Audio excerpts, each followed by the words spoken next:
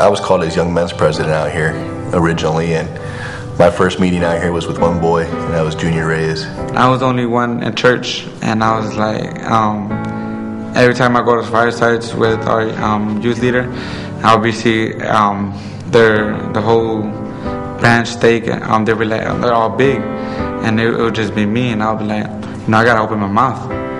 Why am I the only person? It's a lot of kids in the Immokalee. And Junior Reyes was challenged to go out and go invite some more friends, first to the scouting activities and then also to the Sunday meetings that we were having.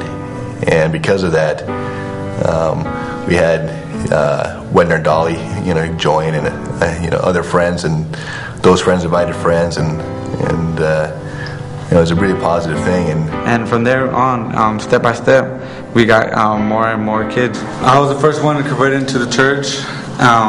I was one and only until I converted a buddy of mine, which is Wedner Dolly.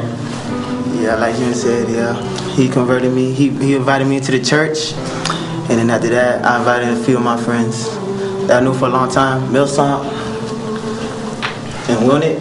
Yeah, and then after that, what, bro? And then I came with my cousin right there, Nathan.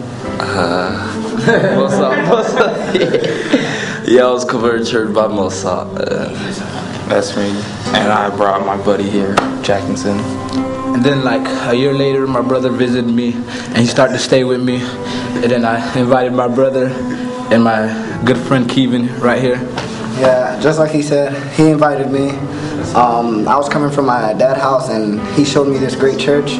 It all started with one person. It's like a tree. Today we have 26 active boys coming to church.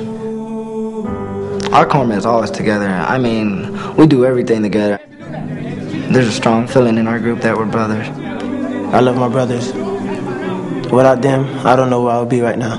They're simple to me because, like, every time if I'm about to do something bad or anything like that, I think twice, and I'll be like, yeah, I'm priesthood holder and stuff, and like my friends are calling on me to do the right thing, and I'm calling on them to do the right thing. So yeah, it's really important to me. Since we're from the church, we know what we expect out of each other.